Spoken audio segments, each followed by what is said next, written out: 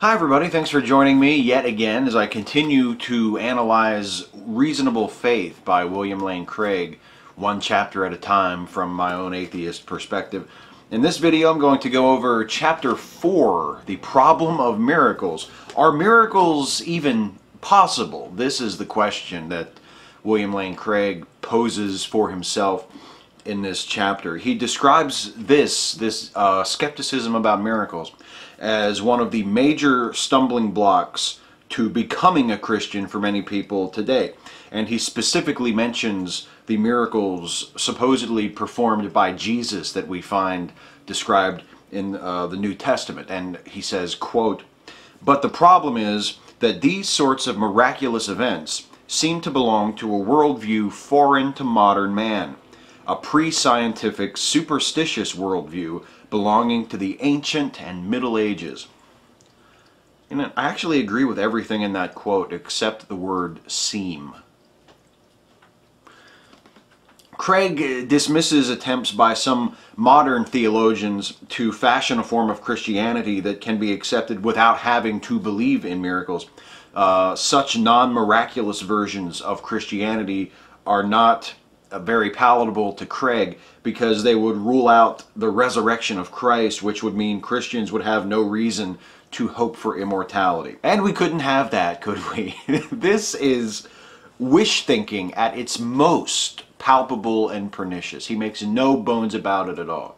The non-miraculous versions of Christianity are not acceptable because without miracles there's no resurrection, and with no resurrection there's no immortality. It has nothing to do with whether it's true or not, whether it's more rational to believe. Nope, it's not the way Craig wants it. He needs his afterlife. He needs his immortality.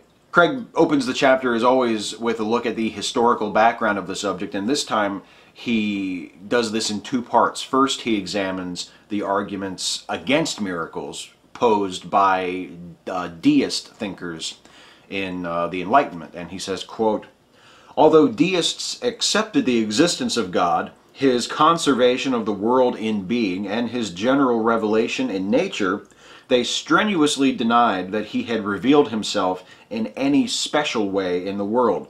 They were therefore very exercised to demonstrate the impossibility of the occurrence of miracle, or at least of the identification of miracle." And what bothers me about that quote is Craig makes it sound like the deists just up and decided one day that miracles didn't happen, and then they created arguments to defend this arbitrary contention of theirs.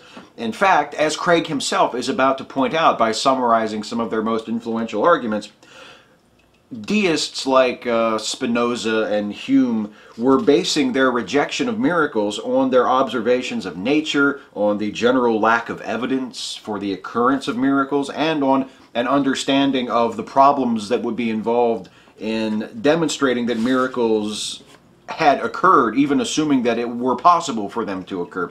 In other words, their rejection of miracles was a conclusion that they arrived at through a rational process, not something that they asserted first as a principle and then sought to support. That's how Craig works. That's not how Spinoza or Hume worked.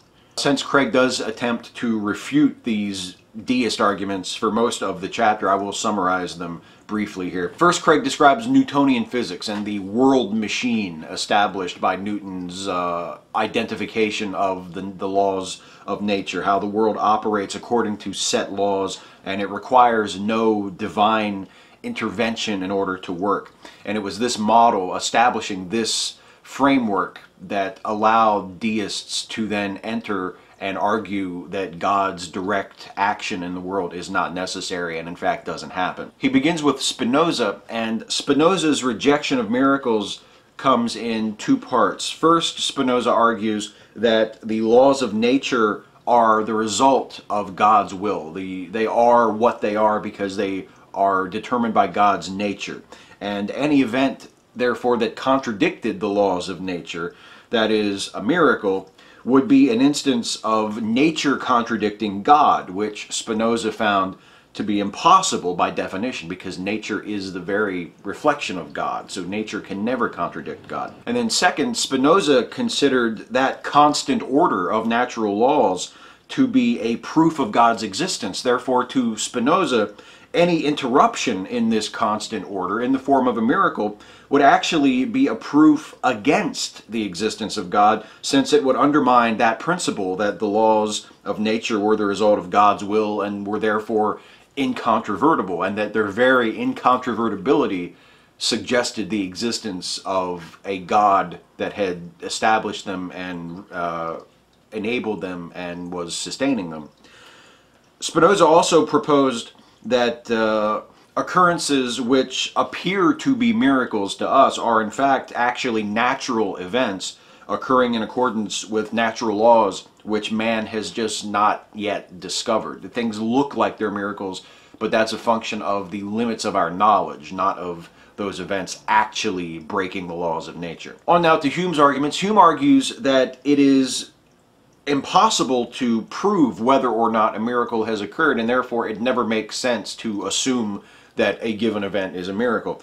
And his argument is divided into two halves. First, there is the in principle argument, where he argues that it is impossible to establish with total certainty that a given occurrence is a miracle, because no matter how conclusive the proof offered for that event being a miracle, that proof will always have to stand against the equally conclusive evidence that the laws of nature are immutable and that miracles cannot happen. So even if you have virtually certain proof that a miracle has occurred, the best you can ever achieve is a perfect balance between the possibility of that being a miracle and the immutable laws of nature. And if it's 50-50, and given that the laws of nature we know are never violated and never broken, and the universe always operates according to them, Hume argues that even in the best case scenario for the miracle, it never makes sense to assume that a given event is a miracle as opposed to a natural event. And furthermore, Hume argues that because the probability of miracles occurring is so incredibly low, given how constant we know the laws of nature to be, that it makes sense to consider any alternative hypothesis explaining a possible miracle as a natural event, no matter how preposterous, no matter how implausible, before explaining it as a miracle, because no matter how extraordinary and no matter how unlikely the natural explanation may be, any event allowed by the laws of nature is more likely to have occurred than an event prohibited by them. So it never makes sense to Hume to assume that something is a miracle. The other half of Hume's argument is the in fact argument, where Hume argues that the in principle arguments aside, in reality, the evidence offered for miracles is actually nowhere near compelling enough for his in principle arguments to even come into force. And Hume has 4 reasons for doubting claims of miracles. He says miracles are never well attested by educated and honest people who would have something to lose if they were found to be lying about a miracle. People are naturally credulous and open to believing in stories of miracles, as attested by the large number of claimed miracles that have been believed only to be proven false. Miracles tend overwhelmingly to occur in primitive, less civilized, less educated cultures.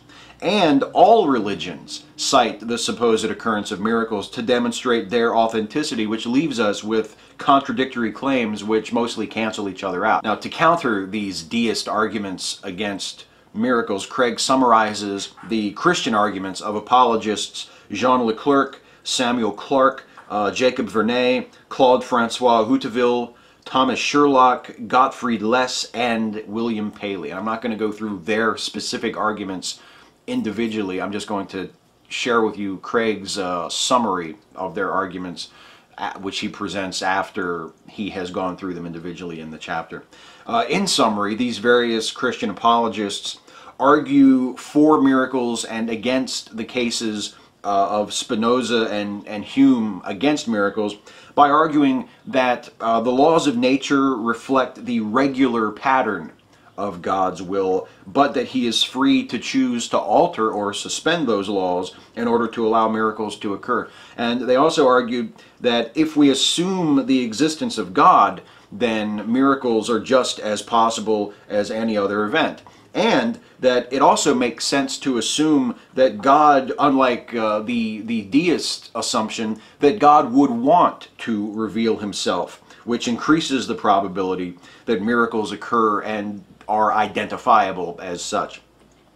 Miracles being events which we perceive with our senses, they can be supported using historical evidence just like any other event, and they cannot be refuted merely by appealing to the regularity of the laws of nature. And in response to Hume's in fact argument, the apologists disputed Hume's assessment of the evidence for miracles, which they found to be credible, or at least as far as the miracles of Jesus were concerned. So that's the historical background. Now on to the assessment section. Having described the arguments for and against accepting the occurrence of miracles made by some of the most influential philosophers and theologians of the last 300 years, how do you suppose Craig proposes to add anything of his own to this discussion? Well, if you guessed, by appealing to quantum physics.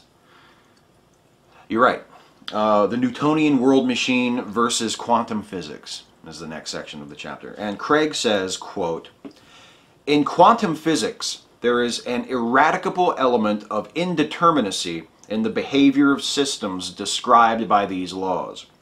An elementary particle fired at a screen cannot be predicted to strike the screen at a specific determined point, as in Newtonian physics. Rather, there is a probability curve describing the various points where it might strike.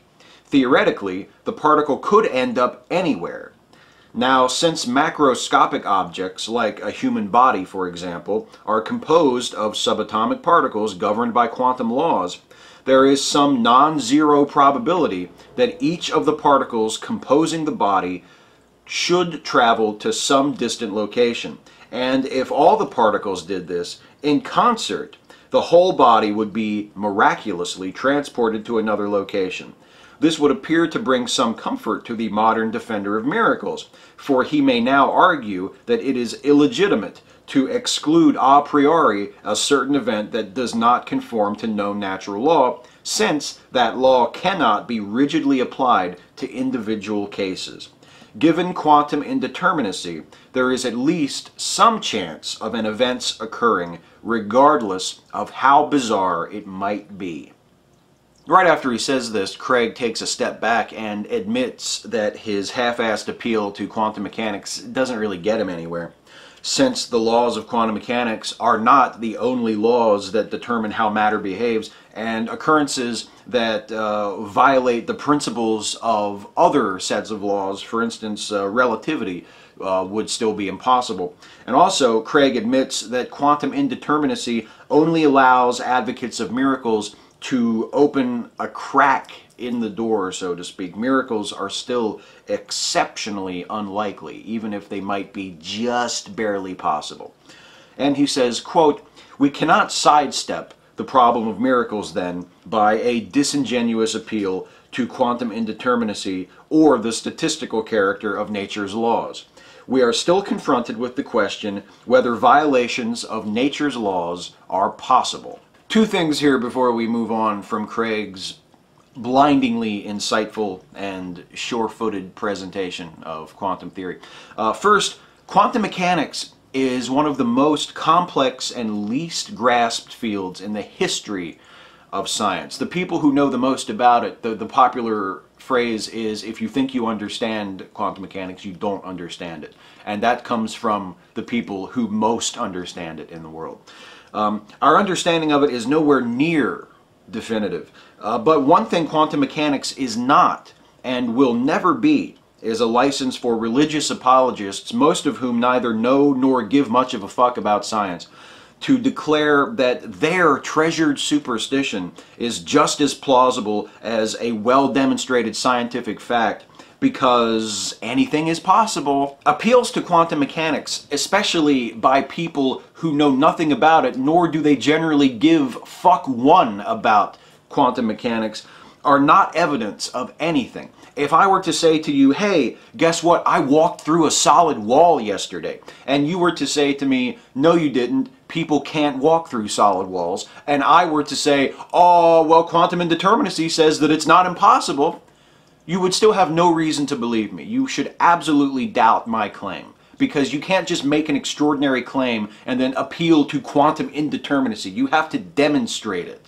And the more outrageous and unlikely your claim, the more powerful and persuasive and definitive your demonstration has to be if you want this claim of yours to be accepted as authentic. Second, by bringing quantum indeterminacy into this conversation in the first place and using it to validate, at least in principle, the occurrence of incredibly unlikely events, Craig has unwittingly provided us, I think, with a very powerful argument for dismissing virtually all claims of miracles ever made anywhere, anytime.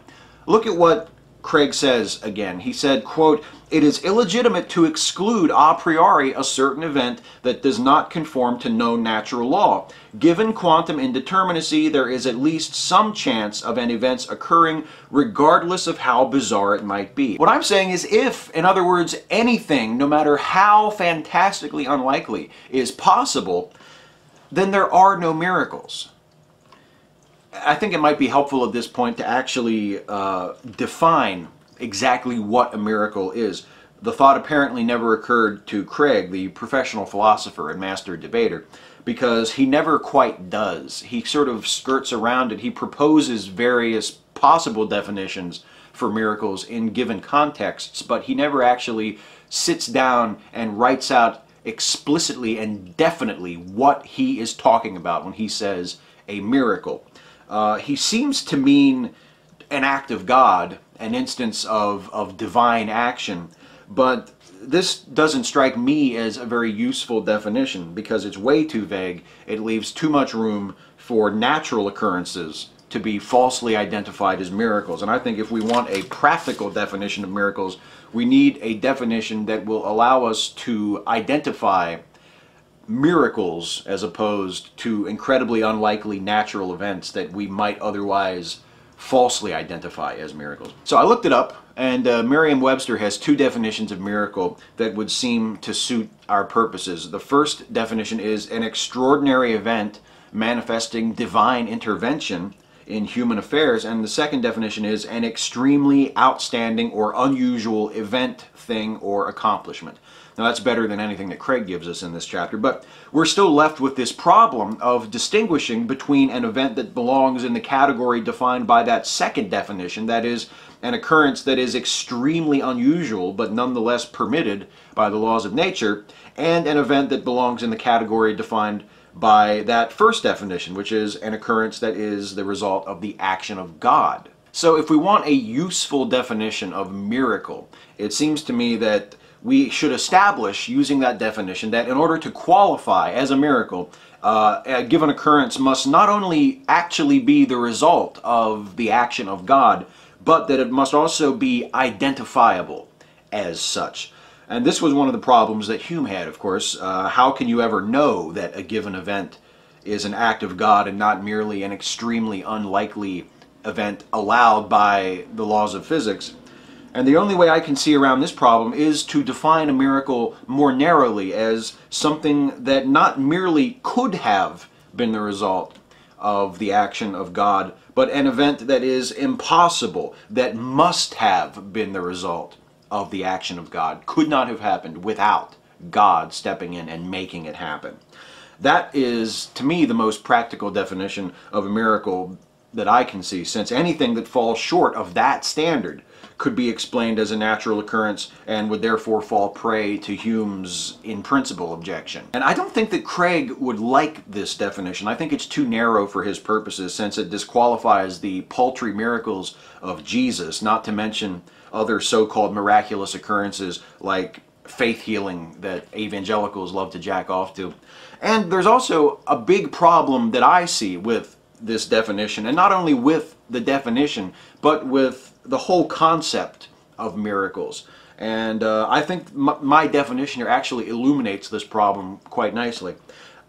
It's difficult to craft a totally practical, meaningful definition of a miracle, because even if we define a miracle as an impossible event, once such an event that we might imagine actually happens in reality, it becomes possible. If something is impossible, it doesn't happen, period. If something happens, then it is possible, and therefore it is not a miracle. So that leaves us with no possibility of miracles ever actually occurring. We can imagine them, we can define them as these impossible occurrences that nonetheless occur through the act of God. But if an impossible occurrence actually occurs, then it ceases to be impossible. And anyway, there's more on that coming up here, so back to our regularly scheduled program. Craig asks whether miracles ought to be considered violations of the laws of nature, and he says, quote, "It would be well if we could rid ourselves of this characterization, since it is very prejudicial psychologically, smacking of the breaking of a civil law, so that God takes on the appearance of a cosmic criminal or divine rapist of Mother Nature." And incidentally, I agree with Craig here. It is unfair to characterize miracles in such a prejudicial way, such that God appears to be a cosmic criminal. If he were real, the biblical God would certainly be guilty of the most horrific crimes against humanity ever committed, but cosmic crimes, I'm not even sure what they would be, and we have no evidence that God is guilty of any cosmic crimes. Also, God is not a divine rapist of Mother Nature. He's a divine rapist of teenage virgins. Craig discusses the three main views of the laws of nature, of what they are and how they operate, and how they relate to the problem of miracles. First, there is the regularity theory, and this theory sees the laws of nature as descriptions rather than limitations of the workings of nature. According to this view, no event that occurs can ever said to be a violation of the laws of nature, since the law would just be amended to include such events in that description. And Craig doesn't say this, but to me, the regularity view of natural laws actually, just as I was talking about a moment ago, eliminates miracles completely by definition.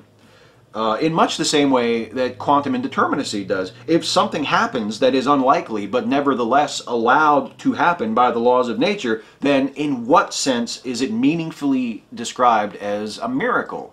Second, there is the gnomic necessity theory, which holds that the natural laws are laws which tell us what is possible and what is not possible.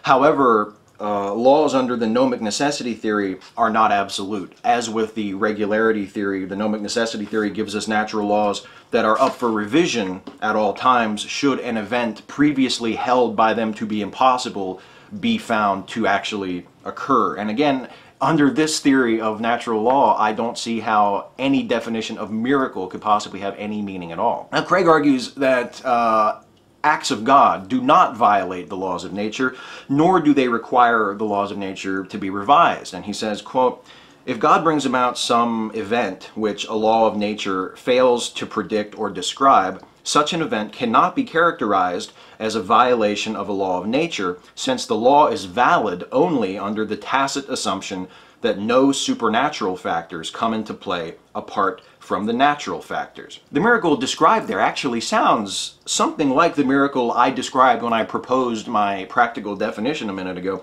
an event that isn't predicted or described by a law of nature. But it's not quite the same thing, because as stated by Craig in that quote, the event in question could be the sort of thing that Spinoza mentions in one of his objections, which is a natural event that appears to be a miracle due to the limitations in our knowledge and our understanding of nature.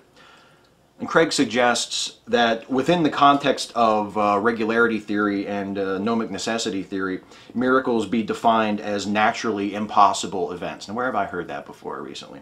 But as I said, since both theories hold that natural laws are determined by what happens and not the other way around, there can be no meaningful definition of a miracle. And Craig argues that miracles in this sense could be relative to time and place, that, for instance, in some contexts, rain would be a natural and inevitable phenomenon, and in others it might be impossible. But the fact that rain occurs in a situation that it was thought to be impossible for rain to occur establishes that it is possible. And according to Craig, both regularity theory and gnomic necessity theory require that we should amend our laws of nature to include such occurrences, to take miraculous rain into account. And Craig also suggests that some events, such as the resurrection of Jesus, might be what he calls absolutely miraculous, meaning that they are naturally impossible in every time and place. There's no context necessary for them to be considered miraculous. But he runs into the same problem. If the resurrection of Jesus actually occurred, then by Craig's description of both regularity and gnomic necessity theory, the laws of nature would have to make room for such an event to occur, because the laws of nature don't determine what happens. What happens determines the laws of nature. Finally, Craig comes to the third view of the laws of nature, and that is causal dispositions theory. This theory holds that everything has a nature that causes it to tend to do certain things. And the example Craig cites is salt dissolving in water.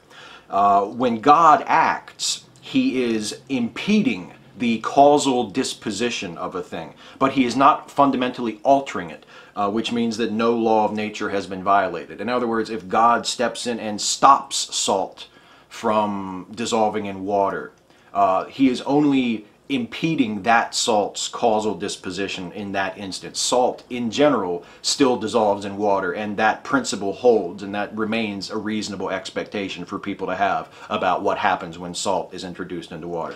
And Craig says, quote, "On none of these theories, then, should miracles be understood as violations of the laws of nature. Rather, they are naturally or physically impossible events which at certain times and places cannot be produced by the relevant natural causes."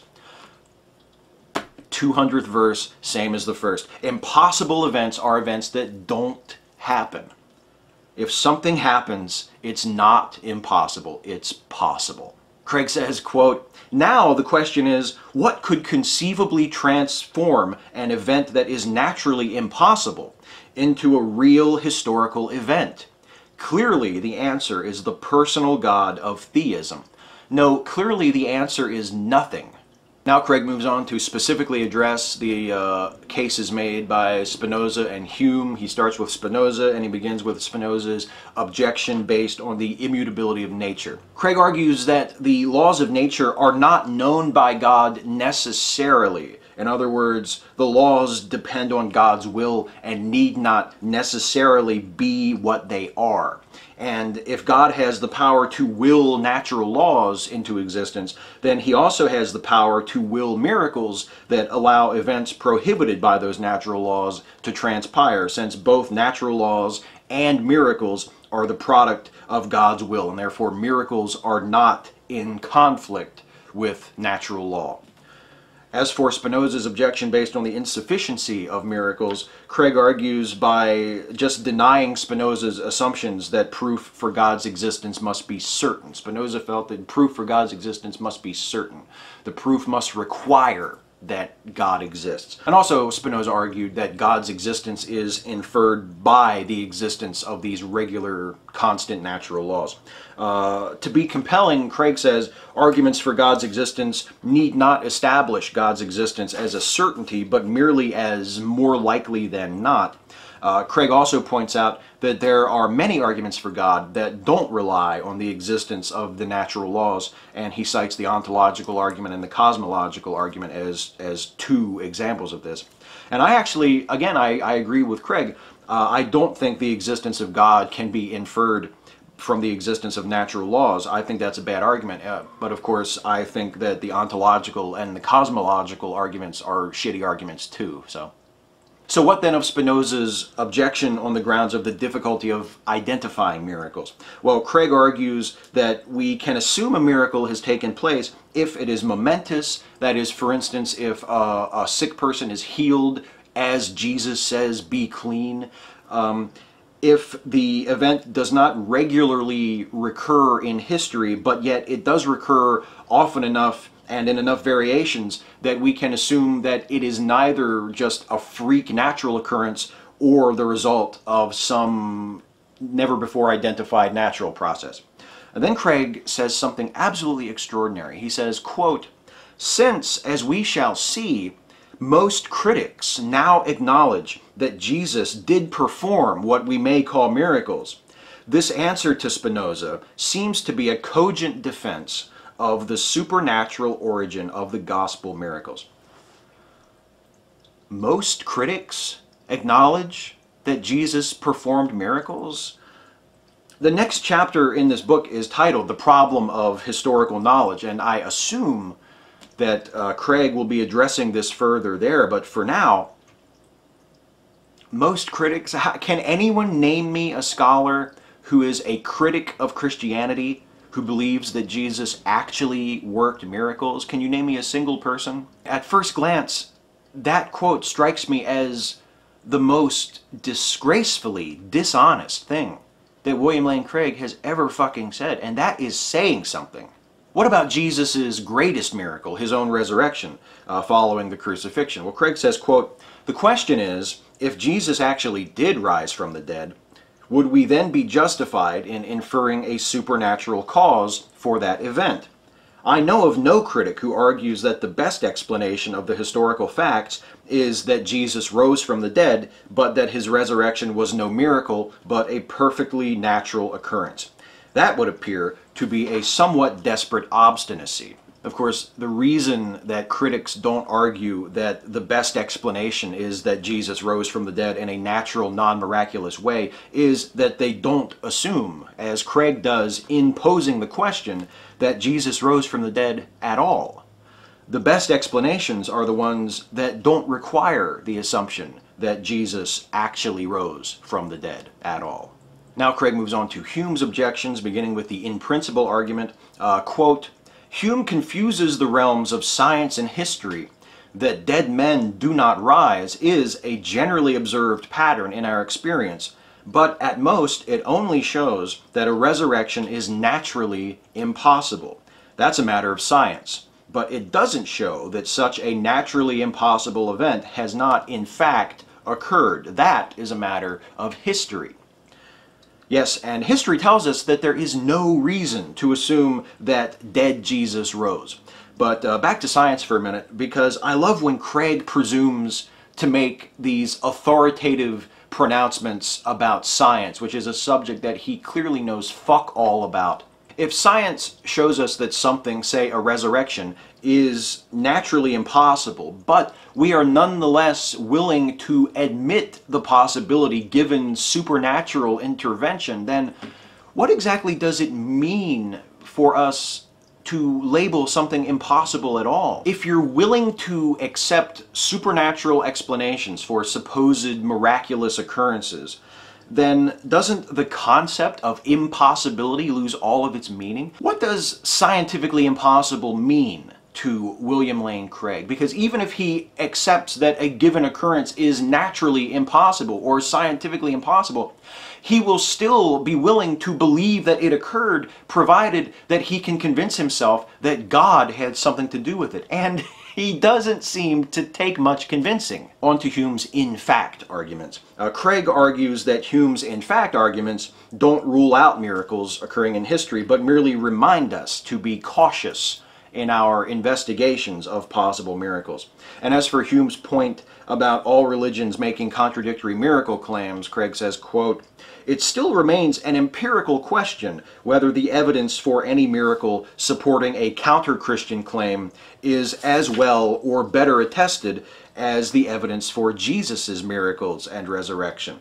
And if the latter should prove to be genuine, then we can forego the investigation of every single counter-Christian miracle, for most of these pale into insignificance next to the gospel miracles." Yes, apologists in training, investigate the miracles of Jesus, and once you've proven those to be authentic, just stop. No need to investigate the claims of other religions, even though demonstrating that things like spontaneous healing and magical multiplication of food and resurrection and transfiguration into a radiant and perfect spirit body actually did occur would seem to lend credence not only to Christianity but to all faiths that make similar claims, and thus demand further investigations, not only of Christianity, but of all those other religions, never mind, forget that. Don't do that. Stop with Christianity. Because remember, the purpose is not to discover the truth, whatever it may be. The purpose is to argue for Christianity. That is your purpose as an apologist.